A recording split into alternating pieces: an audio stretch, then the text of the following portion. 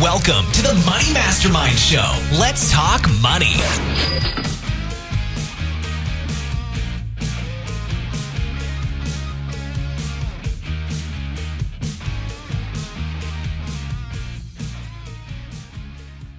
And welcome to the Money Mastermind Show. Positive thinking. Is it just a bunch of hooey, or is it something that can actually help you? Joining us tonight to talk about the power of positive thinking and reaching your financial goals are the debt-free guys, David and John. Welcome to our show, guys. Thank you. Thanks for having us. Thank you. Glad to have you here. And to introduce the members of the Money Mastermind Show, we have Kyle Prevost of youngandthrifty.ca, Miranda Marquette of Planting Money Seeds, Peter Anderson of Bible Money Matters, Tom Drake of the Canadian Finance Blog, and I'm Glenn Craig of Free From Broke. So, guys, positive thinking. Can it really do good for your financial goals? Let's throw it out to our debt-free guys first, and then we'll work from there. Thanks, we appreciate that. Yeah, we do think it can have a positive effect on your finances. We don't think that you can rely solely on positive thinking. As the Bible says, faith without works is dead, and we still think that as much positive thinking as you have, you still have to put forth the work and the effort to achieve whatever your goals are, whether it's finance-related or any other relationship. Yeah, I think I'll add to what John just said. You look at a lot of situations that you can get into, whether it's you're angry at someone, or you've had a bad day at work, or your kids are driving you crazy, whatever it may be, maybe you're depressed, and then somebody tells you a joke, or somebody calls you and says thank you, or tells you a great story, and it completely changes your mind, it changes your outlook, it changes your attitude. And so that's kind of the impetus, or the kind of the idea behind what we start out with positive thinking, is that there is a way to change what you're thinking about your finances today if you're in a negative space, and move it to a positive space. And that is kind of the spark that gets you going to make the change to do something better. So it's got to be a little bit more than just maybe a feel-good technique, though, right? I mean, just a good joke or a good story. There's got to be more to it than that to get you really moving along. Like, how does that actually integrate into getting towards your financial goals? I think back to when John and I were first getting out of or realizing that we were in the situation we were in.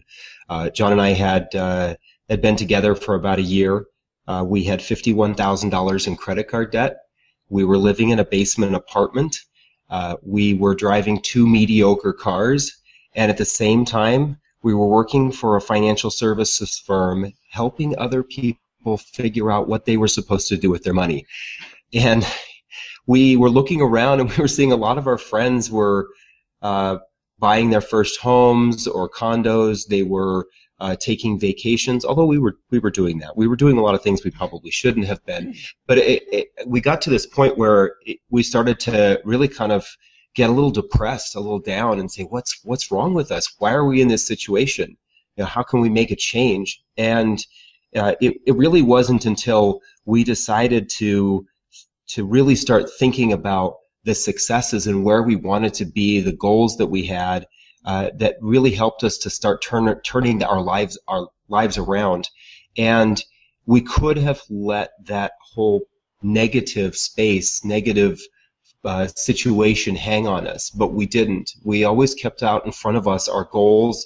And one of the things that I have always done, and when I get into a negative space, and I did a Monday Money Minute. We do a Monday Money Minute video on our website every Monday, and I did a Monday Money Minute video on this recently about how gratitude is one of the biggest things that can change your attitude from going from negative to positive. And that's really kind of where John and I started looking at our lives and saying, yeah, we have $51,000 in credit card debt, but aren't we fortunate that we have 2 cars that get us to work, that we have jobs, that we have a place to live?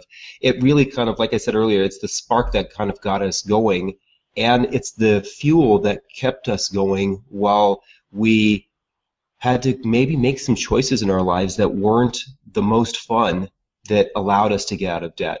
So I agree that it's more than just a happy thought. It's a regularly practicing a way of thinking that helps you get there. If you want to add anything to that, John? I think that's all true. I think power of positive thinking, it isn't about being delusional. It's about giving yourself that spark of hope so you can focus on the opportunities and make the most of that, as opposed to focusing on the negative and working off of fear, which I think, not paying attention to our finances and being delusional is what got us into our financial straits. That little bit of hope that we had is what helped us focus on the opportunity that we had and turn that opportunity into a success. So I have a question for you. What happens sometimes, even when you're trying to be positive or trying to move forward or trying to do what you know you're supposed to do, sometimes life kind of gets in the way and everything starts to kind of pile up on you a little bit. So what do you do when you can't seem to make that space around you to find that positivity and you're kind of drowning in negativity? Do you have any advice for somebody who's there? That may or may not be me. A friend of yours? Totally a friend of mine. I know this person. Help us off the ledge. So, not speaking to anybody directly, we're certainly not perfect. David and I are trying to start our own business with Debt-Free Guys. At the same time, we're both working for financial services firms, which take at best 40 hours a week, if not longer. And our side hustle takes as much of that time as anything. So it's hard for us to wake up at 4:30 in the morning, do our side hustle work, go to our day job, come home and do some more of our side hustle work. We easily get into a negative space, and I think last night was a prime example. We got home from a long day of work, and both of us just wanted to plunk down on the couch, eat some fried food, and watch Friends on Netflix. But we were in a bad space, and we knew we had to turn that around. So we actually decided to watch some positive thinking videos on YouTube. And in the power of 20, 30 minutes, our moods had completely changed. We were focused on our long-term goals. And I think our advice to those who are in that space is to seek out that positive feedback, whether it's YouTube or a positive friend, great friends through the personal finance blogging space who are superbly positive, and so reaching out to them helps us out a lot as well. So build your circle of protection, I guess I would say, and rely on those people to help you out in your time of need.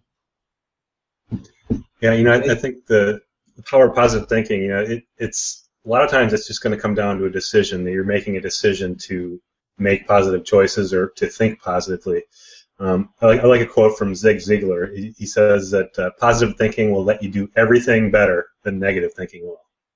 And it's just, no matter what it is, you have to make that choice to, hey, I'm gonna sit down, I'm gonna realize I'm in a negative place, and I'm gonna try to do something positive. I'm gonna try to have an attitude of gratitude. I'm gonna watch these videos on YouTube and try to pick my mood up.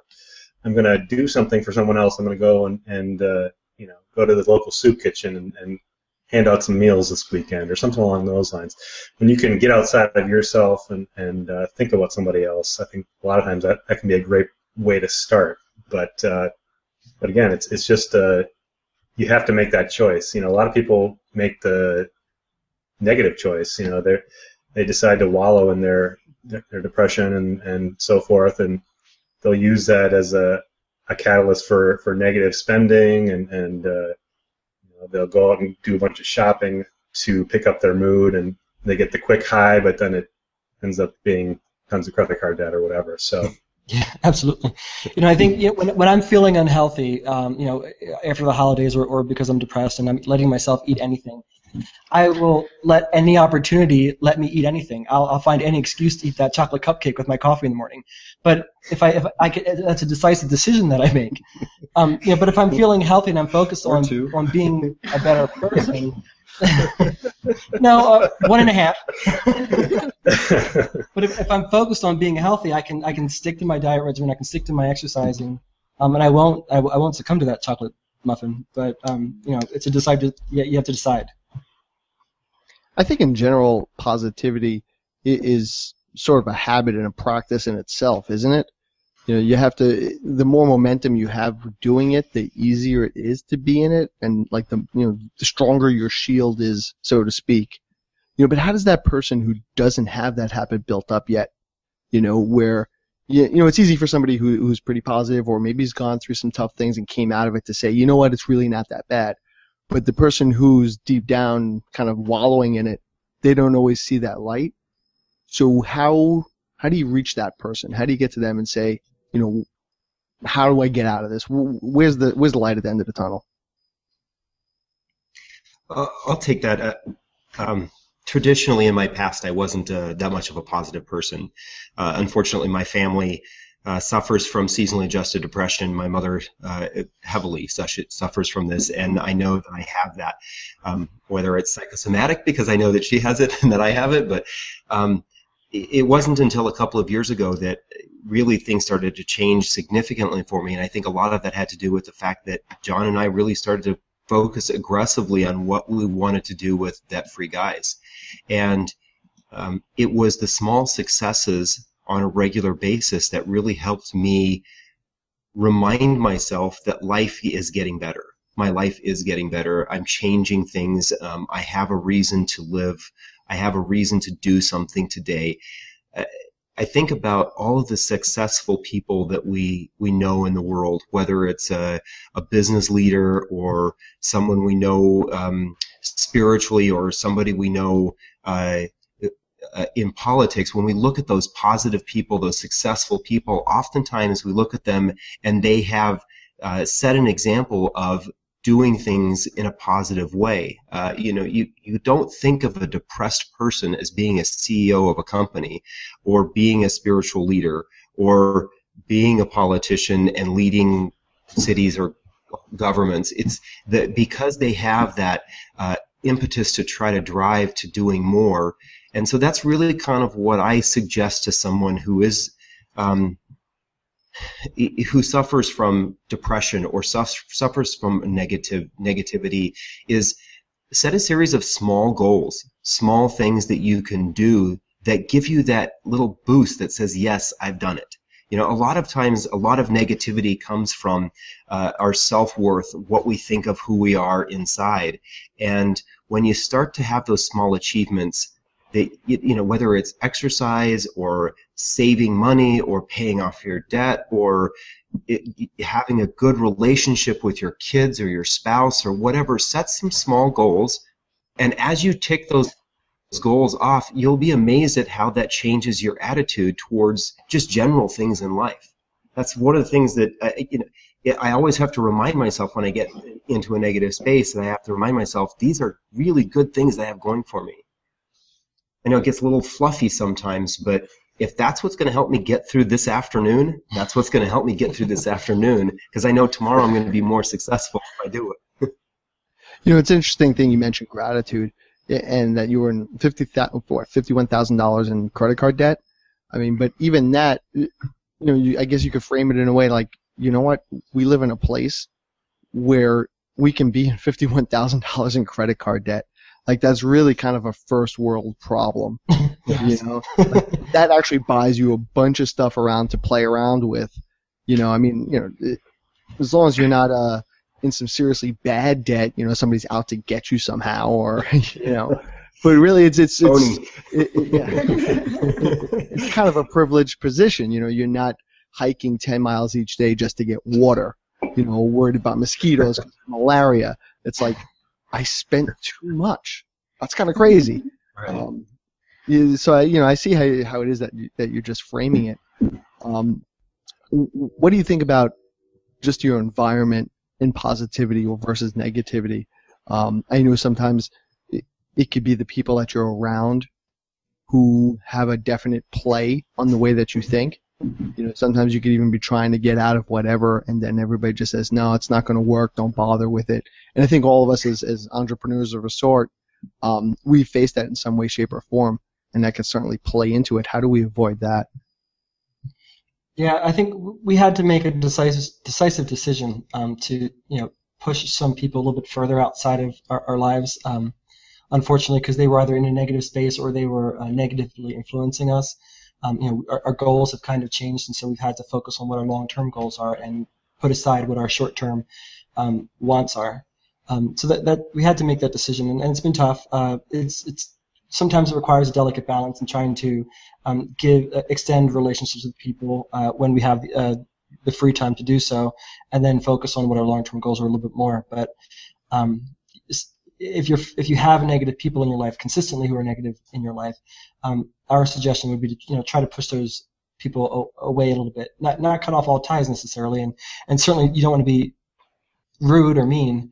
And if you have the opportunity to be able to try to help them change their thinking, that'd be great. But you have to focus on yourself so you can achieve your own successes. Yeah, I mean, have you ever run across the person who, it seems like they are always complaining about something bad is always happening to them, and it just seems like the world is out to get them, or at least in their own opinion. It's kind of, I've seen it repeatedly, and sometimes, hey, look, no matter what, it feels like that. But, I always find that it's that sort of feeling like, everybody's doing wrong to me, but there's no, like, I've done something wrong.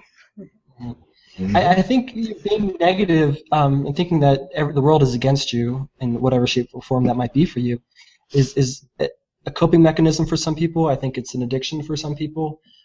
Some people like drama in their life. You can go through Facebook and you can probably point out some people's friends. And it's just a constant drama, and those are the people that I have to put on the do not follow list. Because it's just a little bit too heavy. So I think some people are addicted to that, and we've had negative friends in our lives, and we've tried to help them as best that we can to help them turn that around. But if you can't influence them enough, if they're too much of a negative impact on you, I think you definitely have to step away or step aside a little bit, at least for the time being. Yeah, one thing about the negative emotions too is that those negative emotions can be so intense. Maggie Baker, PhD and author of Crazy About Money, in her study she found that negative emotions hit you with an intensity that's 2.5 times as strong as positive emotions. So they're just so intense, and and the reason for that a lot of times is because they're signaling that there's a disturbance or something that you should be tending to in your life. But when you have people around you that have those negative emotions, it's going to be affecting you in one way or another, and it's usually not in a good way. So it is something to consider, either your own negative emotions or somebody else's. They're going to be affecting you even greater than a positive emotion in your own life. And one of the things that I'm trying to avoid right now is falling into kind of the victim trap, where you're like, oh, there's nothing I can do. I'm stuck like this.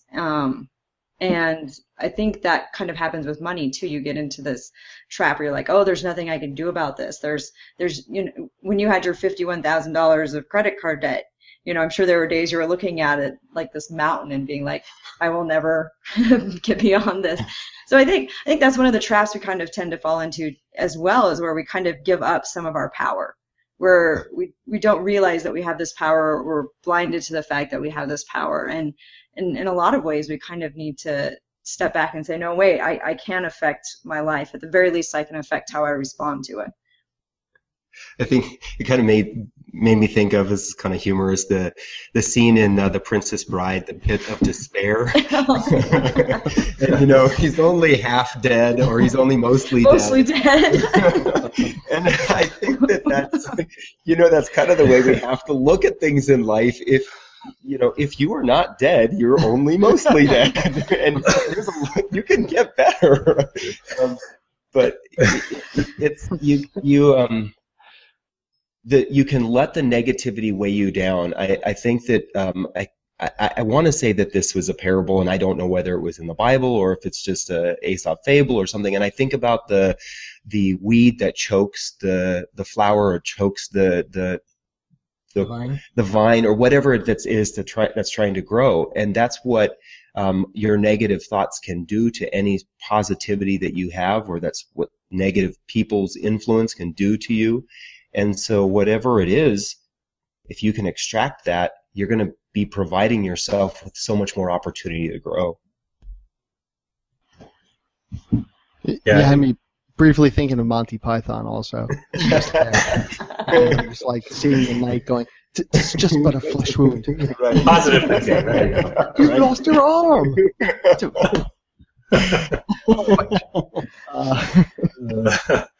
Yeah, I think a lot of times with these negative emotions too, talked earlier about, how maybe a negative emotion or something might be signaling that something is wrong. So it's not necessarily bad to pay attention to those things, but when you do start to wallow in those negative feelings and so forth, that's when it becomes a real problem. A good way to go about it maybe is to, when something negative happens or you're feeling negative, to kind of reframe that emotional trigger that you're having and turn it into something productive. Feeling negative about having a bunch of debt, think about it for a few minutes, but don't let yourself think about it for more than 5 minutes or something, and then think about something productive you can do to help fix that situation. So reframe that negative emotion and try to turn it into something positive. Right. Like in David and John's case, like, did you guys sort of focus on the 50,000 plus in debt, or did you work more on those goals, like and more positively thinking, oh, we just paid off an extra $1,000 this month or something like that?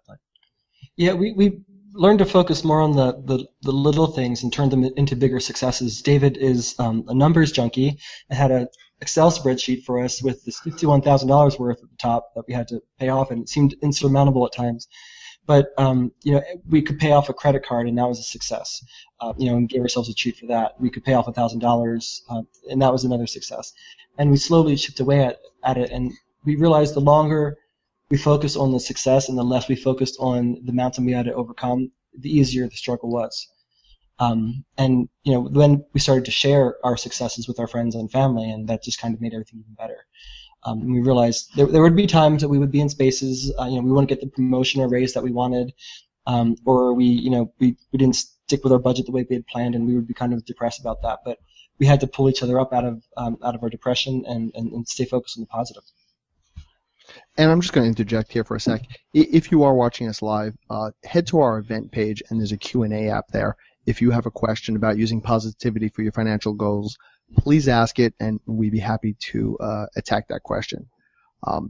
But to go back into what you were talking about there, I think the power of other people's stories and what other people have gone through is very strong. Like you could get a lot out of that, because I think a lot of times when you're negative or depressed, you kind of think that you're the only person that's done this.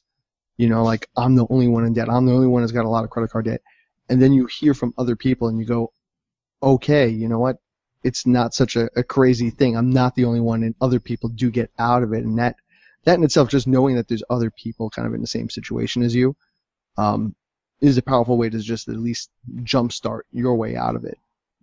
Yeah, absolutely. When we decided to get out of debt and we started to search on the internet about ways to do so, before that we had no idea that there was this whole blogosphere of personal finance people, many of whom are struggling to get out of debt or have gotten out of debt themselves. And so it was an eye-opener to us to realize, we're not just like everybody else. There's a lot of people who are like us. Our friends may be an anomaly, or maybe they're hiding the truth. We don't know. But it was just really heartwarming to know that we weren't struggling alone. So and that's how we eventually got into the writing about personal finance and our situation in books and blogging. Was because we saw, wow, other people are doing it, so we can too. I think that's a similar story when you talk to a good number of personal finance bloggers. I know for myself, it was just getting out of my own debt and getting my head around personal finances, and then in doing my own research, found that there are, like you said, there's outlets out there that talk about similar things, and then going, you know what, I have some information that I could share too, because I've gone through this. And then you want to help other people, at least through your own stories. So that is pretty powerful. So if somebody's out there listening, you're not alone. Go find situations that are similar to you. And you just might, at least if you don't find a support group, you could find the answer. There's lots of things out there. So make sure you go out there and find the right things. But how do you transfer that positivity to the actual work now? A lot of people say, if you just think it's going to come. There's that sort of idea of positivity, and I don't know whether it's 100% true or false. There's maybe some truth to it, and maybe some hooey-ness to it. But there's that if I just hope, somehow it's going to come back to me. You know, what's the range on that, for lack of a better description? I'll take that one. I think that there is a lot of, and I'm just going to say it, there is a lot of hooey out there when it comes to positive thinking. I know you mentioned earlier about the whole Porsche thing. I think that there's a lot of people out there who believe that the more I think about something, the more it's going to happen. Well, that's true only if you do something with it. We already had the comment about faith without works. The more you think about something, the more positively you think about something, the reason why you think about it positively is because it then motivates you to do something. It makes you want to make a change, or it makes you want to stop your spending. It makes you want to start investing or saving money for that goal that you want. So the work has to come in there. It's very easy to get kind of lax. I think that there's kind of basically three mental attitudes out there. There's a negative mental attitude, which is a detractor often. Peter, you said that the spending thing, that it's a downward spiral of spending, and I think that there's a lot of destructive behaviors around negative thinking. And then there's the meh thinking, you just don't care. Some days you're good, some days you're bad, or just it doesn't matter. Oh, if I get a raise this year, yeah. Sounds like the facts of life. Right. It did kind of sound like the facts of life. But then it's the person who has that drive, that motivation, that positive thinking. They're going to be the ones who actually put the steps in motion, and they're going to be the one that creates that checklist of these are the things I need to do today to get from step A to A.1, and A.1 leads to eventually B, and that's where I want to be. So it's that power of motivation that drives us, and it has to start with somebody saying, I want to be somewhere different than where I am right now, and that is a positive thinking attitude when you say I want to be somewhere better than I am today. Yeah, but I like how you talk about making the plan, because I do think that there are a lot of people who do sit around and kind of say, oh, well, I do want to be someplace else, and then just sit there and say, oh, I just want to be someplace else, and just kind of let that fall. And it just sort of reminded me too when you were kind of talking about the Bible and biblical principles. I knew somebody once who said a long time ago, they said, oh, well, a tithe should be 10%. Of what you earn to give to God. So what you need to do is prepay your tithing. So pay tithing on the income that you think you want, and then it's like magic. God will bless you with that income. And I was just going, oh my gosh. I don't know if that's how it works. There goes my whole salary. That kind of floats into like some John Oliver territory about his thoughts about churches. As long as I get my share first. I mean, not to say there's definitely something to if you have a certain goal, take that money first. Pay yourself first, or pay tithing or whatever it is first. But it just sounds kind of funny when you come up with an amount and then everything else will follow. Yeah, that's the thing that blew my mind about it. It's like, oh, well, if you want to make $5,000 this month, do your $500 to God for this month first, and then He'll bless you with that. I'm like, I think the promise is you'll have what you need. It's not like I'm gonna put in my request here. He just promises you'll have what you need. That doesn't mean you're gonna get a certain dollar amount. Yeah, exactly. There's a point when positive thinking turns into magical thinking. Where you're just believing something is going to happen when there's no real reason why it should happen. Positive thinking is best when it's a catalyst, when it starts a chain reaction of giving you the motivation you need in order to start making plans for your future, to set a budget, find new ways to make money, start a side business, or whatever. It's best when it's that catalyst to start that process, not when it's everything. I'm going to think positive, and positive things are going to happen. Right. Yeah, we're talking about productive positive thinking, not The Secret and the Law of Attraction or myth or whatever it is. Or like the beginning of any Disney film where you hear "When You Wish Upon a Star." like all of a sudden it's just going to come if the right thing happens, and Prince Charming is going to come and take you away and solve all your problems. Oh, I got my Prince Charming. Yay! But did he show up because of a glass slipper or because We can't talk about that. I'm guessing there was some work involved and probably some work to maintain it. Oh, I earned it. You know, Back to the topic. steering back to the real conversation here. All of us can put those scenarios into our head where we know it's actually never going to happen. You know, I can't say that I am going to ever beat Usain Bolt in a race. I may want to really, really bad, and I can think about it all I want to, but it's never going to happen. You know, and so you hit it on the head of where is the productive step forward? Where is the productive positive thinking?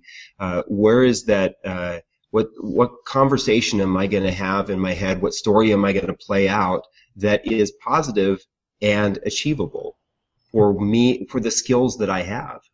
And that's really what it's about, is that next step towards where you really want to get to. Yeah, I mean, that's a great example. We think about athletes, and you can watch them at the Olympics or before their game. They're oftentimes mentally visualizing their win, and that's a power of positive thinking. They're not sitting there thinking, "Oh, how am I going to lose this game?" Unless you're, I don't know, The Broncos. the Broncos. Not this year. But they're oftentimes sitting there thinking about We have how a they're gonna version win of that game. here. They're called the Jets, by the way. Those But they're oftentimes thinking about how they're going to win that game, or they're going to win that event, or land that move.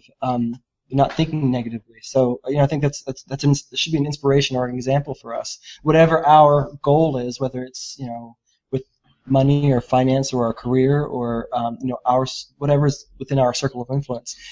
That's the power of positive thinking, of imagining yourself winning that event of yours, whatever that might be, so that you can put forth the work and the steps to achieve those things. So it's like you're working on a muscle memory of sorts.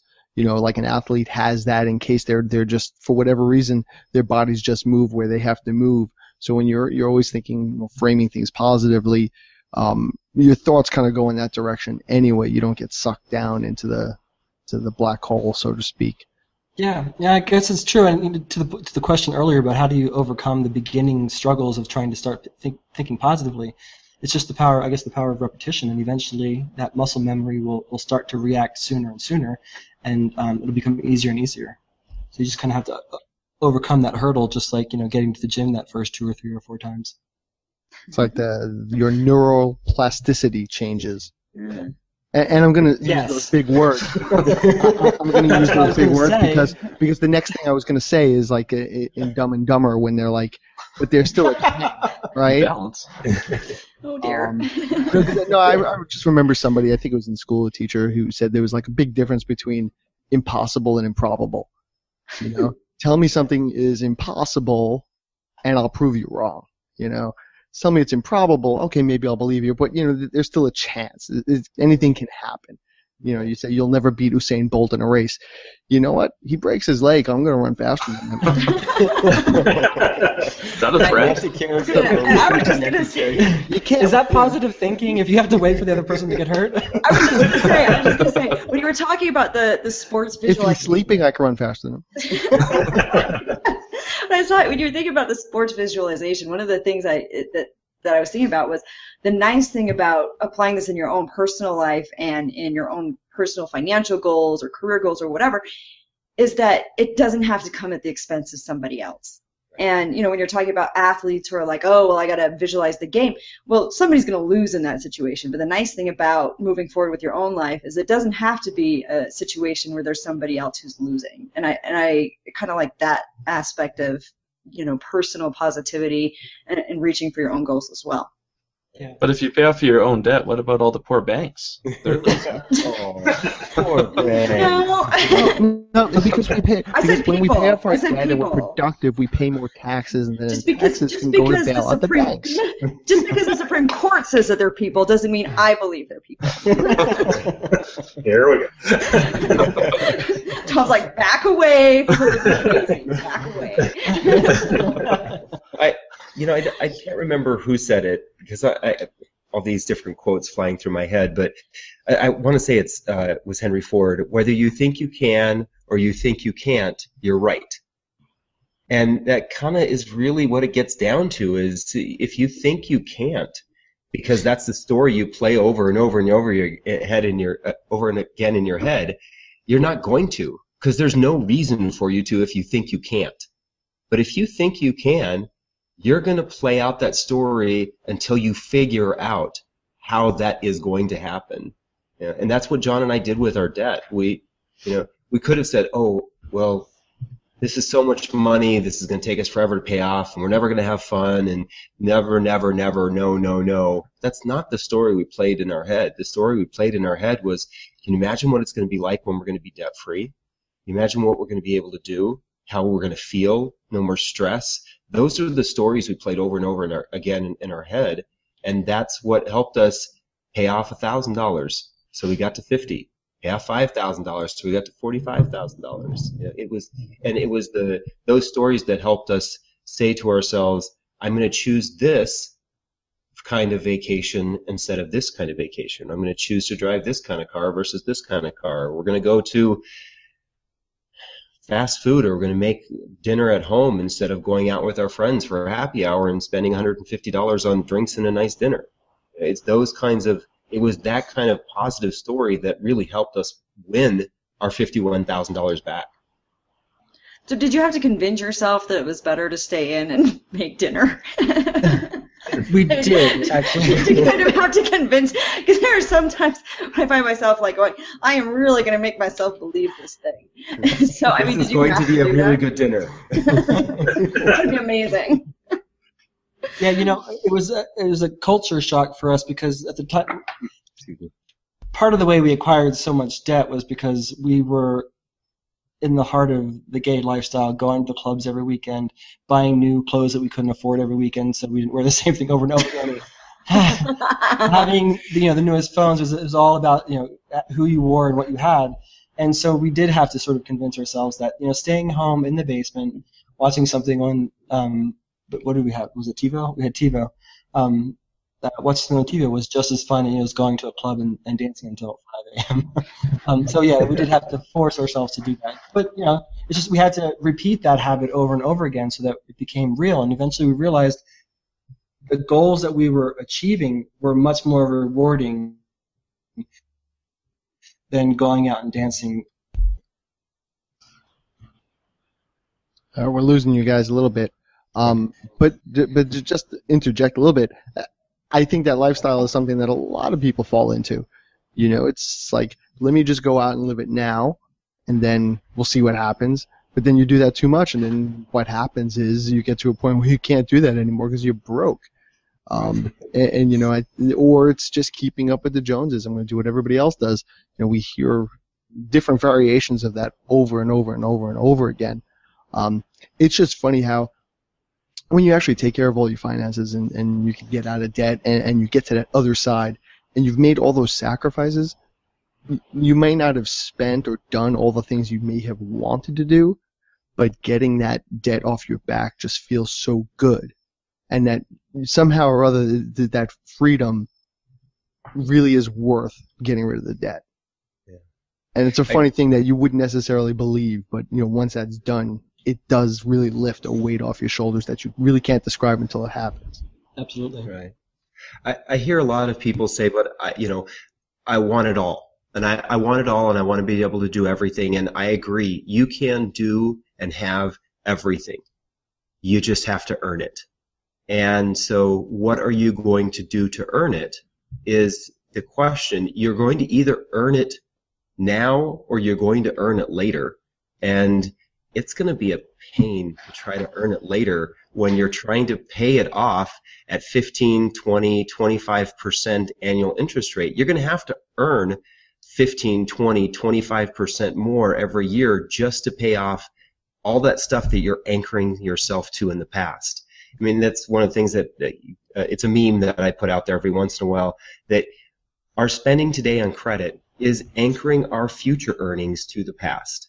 And that's really kind of what you're doing, is you're just throwing this anchor out there and saying, I'm going to stay here in February of 1994 because I decided to buy $1,000 golf clubs that are still not paid off.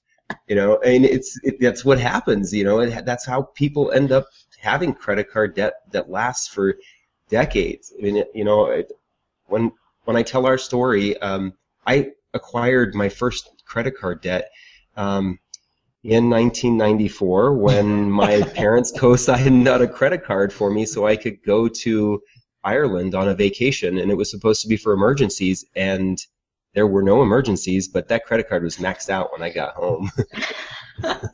Yeah. And you had debt from 92 or 94? Right, that lasted until 2006. So it was, 2007 actually. So it was 13 years. 13 years of credit card debt.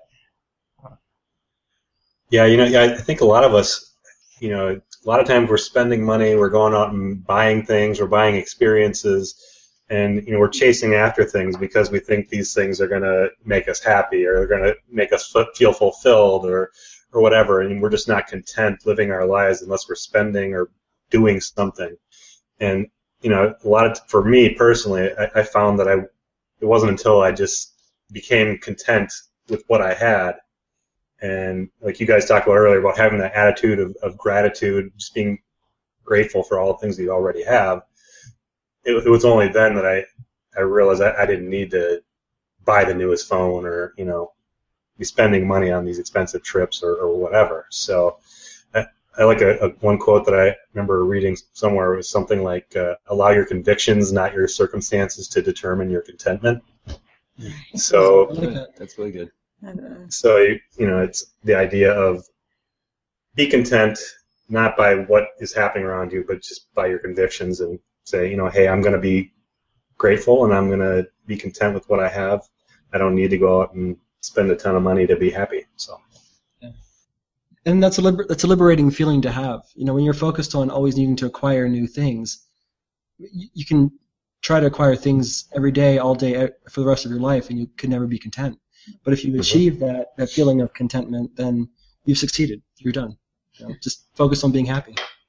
Well, I think that's a good point too, is because if your focus is on this outside thing of how much do I have, there's always more you can have. You will never, ever, ever get all there is, and then if you start comparing yourself to other people and saying, how much do I have as compared to this other person, there'll always be somebody who has more.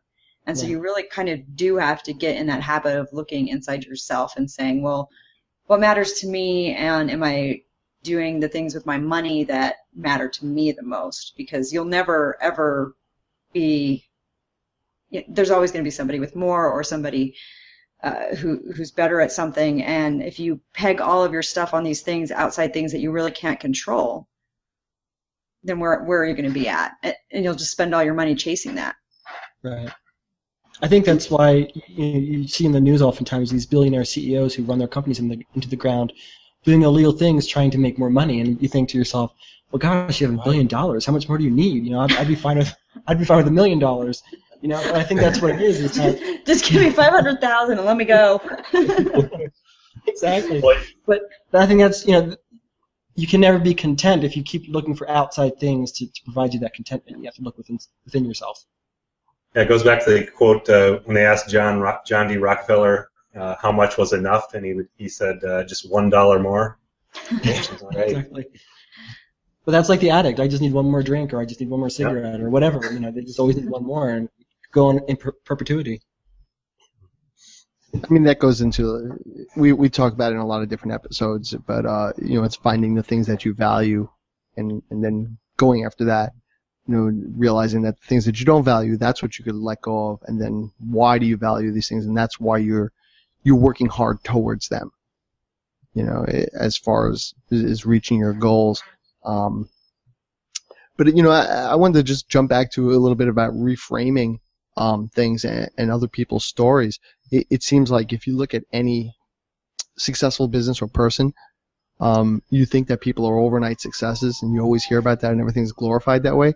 But then when you really hear their stories, it's really just a road of failure after failure, and that something then takes traction. And it's always amazing to hear that, and to me that's in a way inspiring, because it means that, you know, when I'm doing something and it fails, it's not necessarily the end. Yeah. You know, You're gonna talk about Okay, you do it. we have a meme that we share it every once in a while on Facebook or Twitter, and it's the iceberg. And you know, you look at the iceberg and what you see above the water and below the water, and what you see below the water is usually 75 to 90% of the size of the iceberg, and everybody sees the work that's sticking out of the water. And that's what they say you did to get to your success. And it's everything below the water that you know that you put in your blood, sweat, and tears in, and only the people that are close to you know that. And you know, when that could easily become a negative thing for you. You know, if you think, oh my God, this is going to take so much work. It's so hard. It's so difficult. But the success and the reward that comes from that is worth it because of the self-satisfaction. When you lay down at night and you close your eyes, I mean, there are times when John and I lay there and, you know, we talk a little bit before we go to bed about the things that we're excited about and things that we're happy about. And, you know, we've put in a 12, 15-hour day of work and we're exhausted, and we have to think to ourselves sometimes, this is the underwater iceberg, and this is what excites us, is that we're putting in all this work so that someday we have that success. I mean, we're already starting to see some of it, but when you see that above the water success, and you know, if it makes you happy and it keeps you in a positive space, then that's what's important. So we do have a question here from Robert Farrington of the College Investor, and he's asking, what are your thoughts on staying positive on long-term goals when you face short-term adversity? The reality is that every day we're going to face something. I was listening to a podcast by Fletcher Ellison, I think is his name, Go Coach Fletch. And he talked about the scenario with his kids in his household and how they're always saying, well, that's not fair, or they always get, or I never get. And so I think we're raised with this mentality of adversity, and we face adversity on a daily basis, whether it's driving to work or our boss or our family. You know, that there are always going to be those small hurdles that we have to overcome. And for me, one of the driving motivators in overcoming those and saying I can get through this is because I have long-term goals. If I don't have long-term goals, then those in front of me all of a sudden become mountains. And they're the insurmountable things. It's that long-term goal that's going to motivate me to keep going because I see the road and the path ahead of me. And I think you need to know why those long-term goals are important for you. Somebody alluded to this earlier. If you know why those long-term goals are important to you, you can refer back to that every time you struggle or you think about just giving up. Why is it I wanted to achieve that goal to begin with? And I think part of what I'm working on right now is saying, you know, it's not the end of the world if you're not like on track or completely following whatever timeline you think you should be on. A lot of the time I'll run into days where it's like, I'm like, today I'm going to be super productive, and then it's just one thing after another, and it's like death by 1,000 paper cuts. All of these little things are just these minor annoyances, like that if this one thing happened today, it wouldn't be the end of the world, but why do all of the minor annoyances have to converge upon me at once, right? And I think being able to say, well, you know, I didn't do as much as I wanted to do today. I didn't exercise today, whatever it was, or I didn't get bills paid today, or whatever stupid thing it was. You can sit there and say, well, you know, that doesn't mean that it's all over and I have to stop immediately. There is always that hope in tomorrow, I think. Yeah, absolutely. And you can't beat yourself up for, you know, getting sidetracked or getting frustrated or giving up, maybe even for like the the day or a couple of hours. Just as long as you can get back on track, and that's the important thing. And I think that's why it's important to know what your long-term goals are and why they're your goals. And I'm going to, sorry. Oh, well, I was just going to say, sometimes you have to stay fluid too. And it's okay if your long-term goals change also. I think sometimes people get like very myopic and they think that they have this one goal and they have to stick to it no matter what. And then they forget that, maybe that's really not their value anymore. And they let things get to them or they just chase after something that's really not there for them. So it's okay if things change, and as long as you realize it and you kind of look at your own whys every once in a while, it's okay to be sidetracked because maybe that track goes somewhere else that's better for you too. And because he asked the question, I'm going to use an investor analogy here. Minus the last couple of days and the psychotic nature of the market, but if you're an investor and you see that the market is down 100 points one day, you don't throw in the towel and say this is it, I'm done. You look at that and you say, okay, we've had a down day. Now we're going to have an up day, and hopefully you continue to have that upward trajectory with your life, just like we do with investing. You'll reach your financial goals. So it's time to find the bargains in your life. It's all the framing. Everything else just went on sale. Isn't that like what Buffett says, basically? It's like that is his strategy. Yeah. Yeah, again, it just comes back down to, when you're going through those short-term struggles, thinking about what's important in your life, what you're grateful for, your family, your faith, your friends, those things that are really important to you, and then you look at those long-term goals and why you're focused on those things, and again, it's going to be because of those things that are important to you.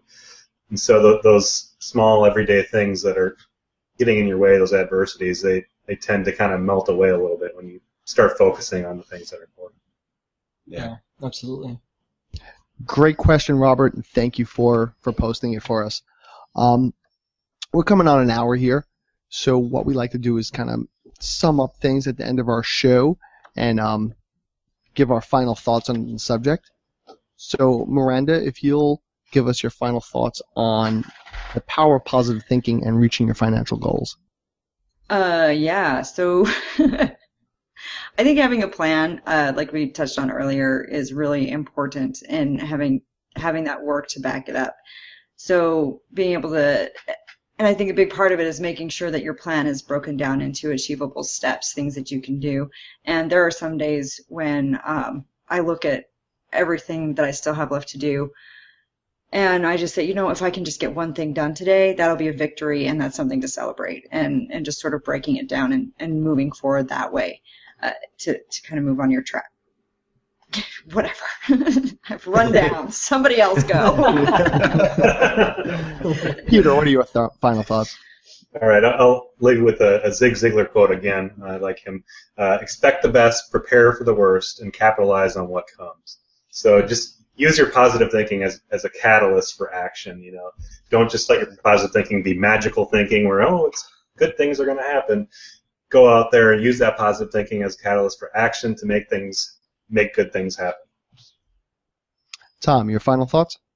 Well, I sort of mentioned it before, is just that positivity can equal productivity. If you're not thinking about something positively, you are just going to be sitting on the couch eating chocolate muffins or whatever.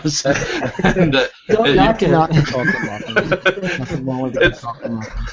But if you let you get into that sort of negative thinking, you really don't get things done, and then it just gets worse, and it's sort of a downward spiral from there. Yeah, I'll throw in some thoughts.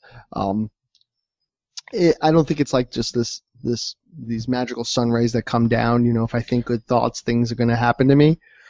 But I think it does frame the way you approach problems. So when you're always negative, you're kind of always closing a door.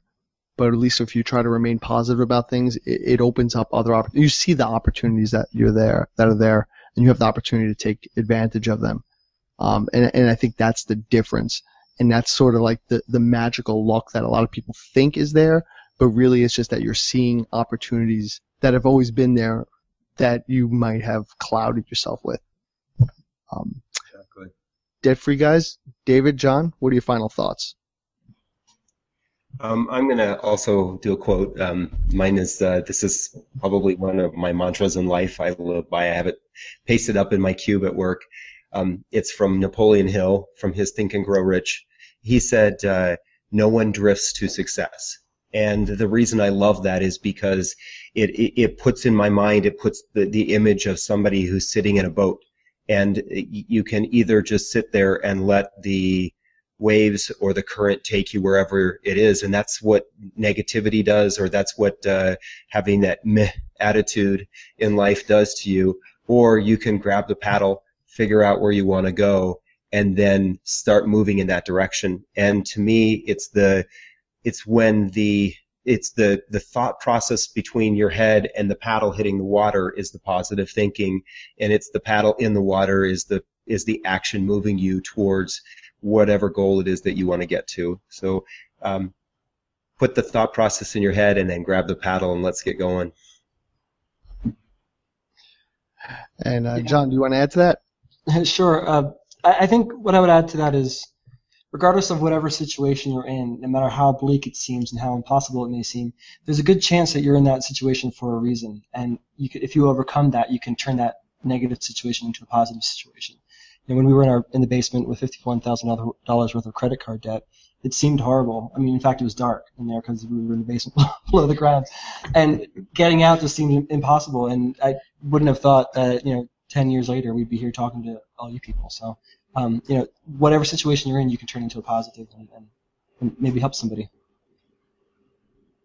Great thoughts, everyone. John, David, for those people out there who may not be familiar with the work you do, if you could tell us a little bit about Debt-Free Guys. Sure. And where people can find more about you. And we have our website where our blog is at, debtfreeguys.com, where we encourage people to live debt-free, have fun, and be money conscious. And that's really a kind of our focus, is help people to be money conscious and understand why and where they're spending their money. And then we have several ebooks and a hard copy book where we kind of guide people towards being money conscious, having a positive plan in place for their life, or the 4 principles of a debt-free life. That's really kind of our focus. We really want to help people free themselves from these chains of debt. So go out there, make sure you take a look at Debt-Free Guys. Thank you again for joining us tonight and sharing your expertise. Thank you everybody else out there for watching and listening. And until next week, be good with your money. Thanks for joining us on the Money Mastermind Show. Get more information at moneymastermindshow.com. Don't forget to subscribe to the show on iTunes and YouTube and follow us on Google+.